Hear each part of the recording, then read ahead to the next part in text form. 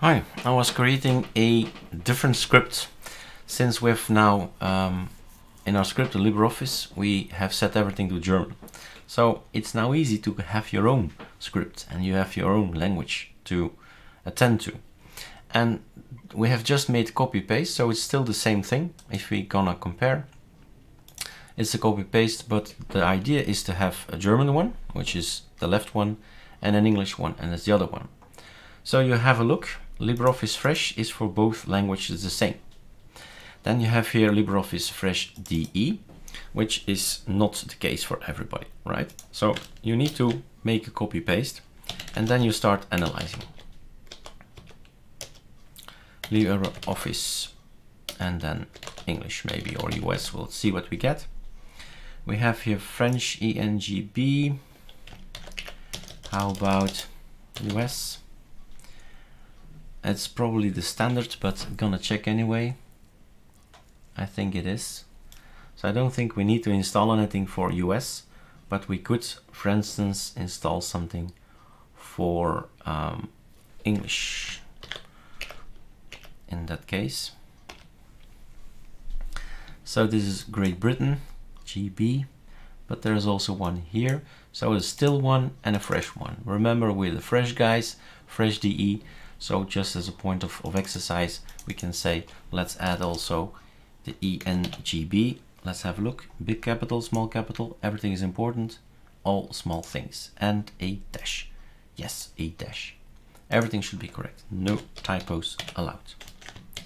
So let's go for, I'll change the name here to ENGB. And then we keep on tracking down, we keep on tracking down elements. So Hunspell DE.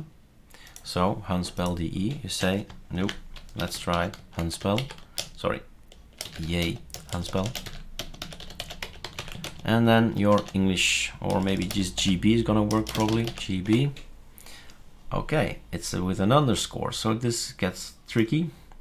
So this thing, Control-Shift-C, is going to be replaced by that thing, save.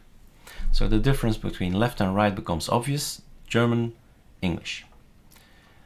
Hunspell is Hunspell for everybody. LibreOffice Office Fresh. Okay, so going back down. Hyphen is hyphen for everybody, but this is hyphen DE. So I'm gonna go for an hyphen GB. Yay, of course. GB. No package search. Okay, fine, great. Hyphen. What do we get? DE, EN, EN, EN, EN, EN. Okay, fine. EN it is. That's for English, guys. Libmith is for everybody. This is not correct then. Just hyphen. Let's make this corrector.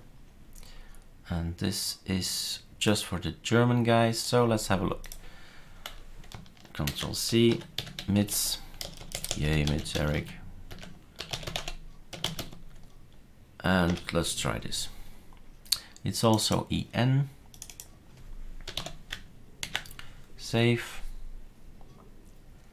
LibreOffice Extension Language Tool is for everybody.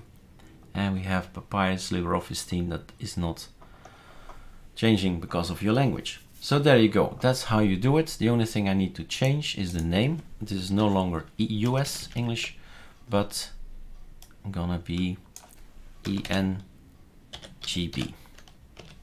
So that's it.